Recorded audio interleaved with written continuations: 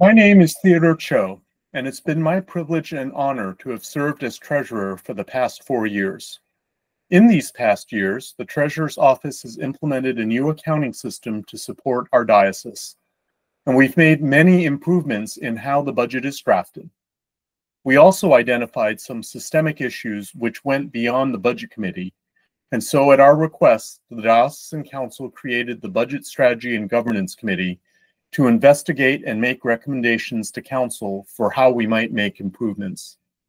I look forward to working with Bishop-elect Julia and continuing to work with the Diocesan Council on implementing the recommendations from the Budget Strategy and Governance Committee.